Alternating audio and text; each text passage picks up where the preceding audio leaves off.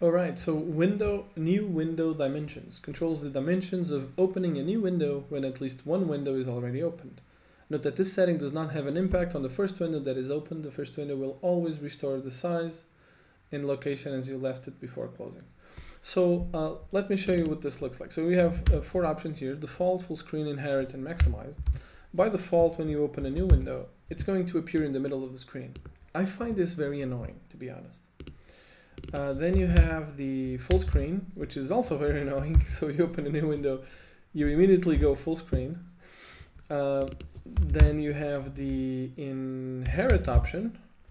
So open a new window, it's going to be the same of whatever this window is. Open a new window, exactly the same size of whatever the parent was, if we can call it a parent.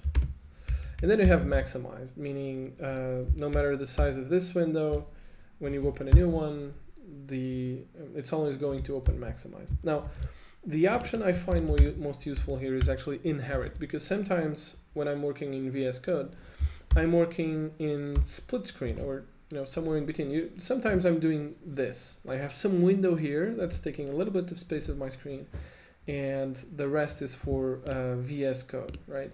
And usually when I want to open a new window for some reason, I actually want it to take the exact same space, because otherwise it's going to cover whatever I have open to the left or to the right. So good thing I found this option. I'm going to leave this one set to inherit.